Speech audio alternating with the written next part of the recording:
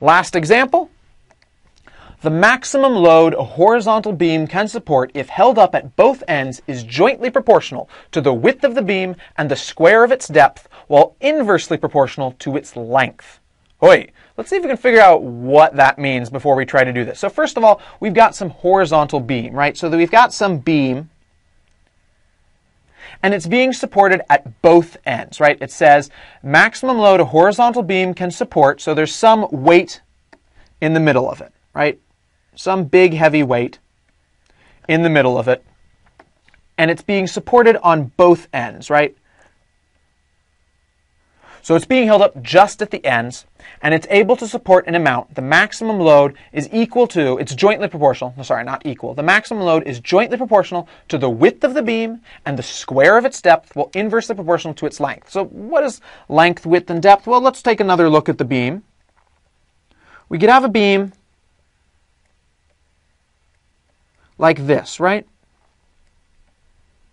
So its depth is how far down it goes. Here is D, the depth. We could also talk about what its width is. Its width is going to be, sorry, that was just me trying to make an arrow pointing at the W, but it wound up looking like a W as well. So width, jointly proportional to the width, and then finally the length of it there. Now, this makes sense. It would make sense that it's going to be inversely proportional, right? The farther out the beam gets, if we've got a beam like this, that's the exact same thickness and depth and everything, and we support it at the two ends, it makes more sense that it's going to be easier to snap it in the middle. The farther and farther we stretch it out on the sides, the easier it is going to be to snap it in the middle. On the other hand, if it's all the same thing, and it's a very short thing, and it's very stout, it's going to be able to support a lot more load if it's supported very, very closely like this. So that makes sense. It also makes sense that if it's wider, there's more stuff there. That if there's wider, it's going to be able to support more, and its depth, it's going to be able to support more. Now, it turns out that it's not just the depth, but the square of the depth. So we have to integrate that into our formula. So let's figure out how can we turn this into just a formula in math. The maximum load is equal to, first thing we have to do, we have to put in that proportionality constant, K. K times, so what is it? Jointly proportional to the width of the beam and the square of its depth, so times the depth squared, because it's the square of the depth, divided by, because it's inversely proportional to the length. So this gives us a formula for figuring out maximum load. We'd have to know what K is to be able to use this formula, but we've got a formula for doing that. All right, now let's continue with the problem and see if we can use that to figure out the rest of these questions. Okay, so now that we've got our max load formula here, if a given beam can support a maximum load of 750 kilograms, how much could it support if its length is tripled, or its width is doubled, or its length is doubled, its width is halved, and its depth is tripled? Uh-oh, wait a second. We don't have any information. Like the way we did all of these previous problems was they gave us enough to figure out K, and then we used K to figure out the rest of these problems. We don't have any specific numbers to work with, so what are we going to do? Well, the first thing we need to do is not freak out, right? We've got this problem, so there's a good chance that we can solve it. So let's just try the things that we normally try with word problems. Let's try to just name things that we aren't sure of at least. We don't have a specific number for the length that it is. A given beam must have a length, it must have a width, and it must have a depth at first, right? We don't know what they are, but we can still give them names. This is a great thing to do, is to just give names to the things that you don't know. So let's say right from the beginning, we'll name that its width, its initial width, Wi, its initial depth, Di, and its initial length, Li. So these all wind up being the initial width, depth, and length, respectively.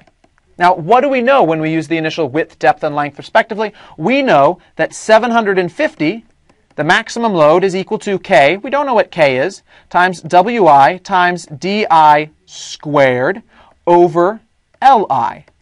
Well, wait, we still can't figure out what K is. So what are we going to do? Once again, don't sweat it yet. Let's actually try some of these out. So first one, if its length is tripled. So if its length is tripled, we are going to have a different thing than Li but it's going to be connected to Li, right? If we triple the length of Li, it's going to be 3 Li, so it's going to be 3 times Li. So what is it going to be if we've got K times W times Di, whoops, not W, but Di, Wi, over Li, 3 Li?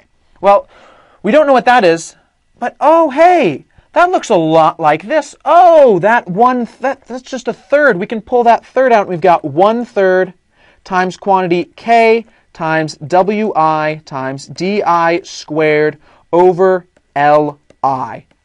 We already know what this is. That's just 750, so it's 1/3 times 750.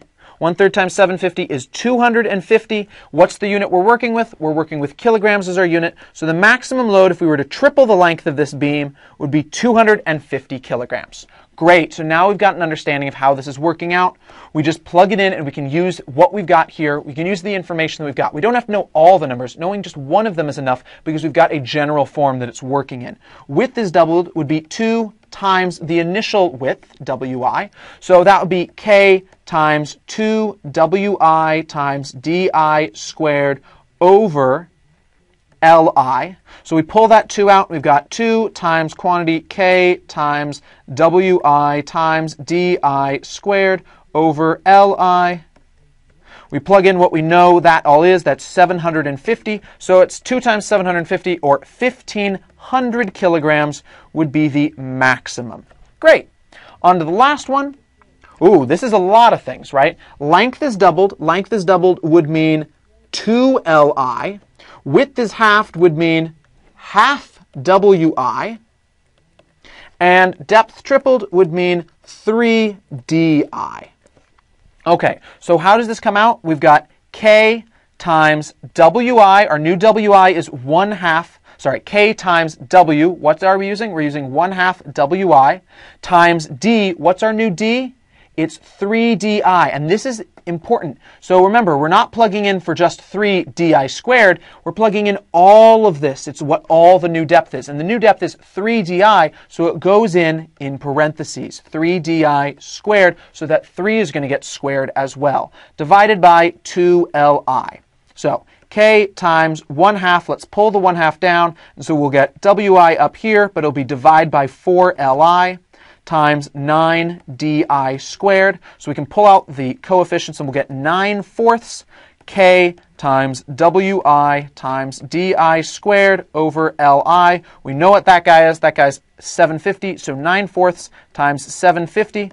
Plug that into a calculator and we get 1,687.5 kilograms. And there we are.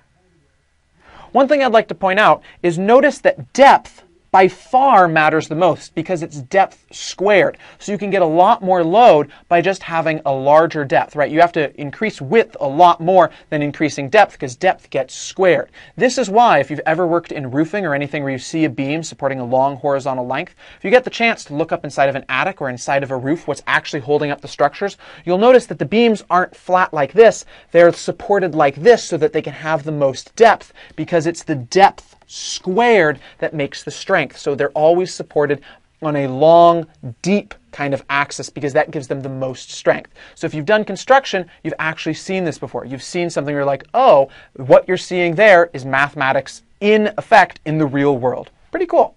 All right, hope variation makes sense, and we'll get started on the next section in the next lesson. All right, see you at Educator.com later. Bye.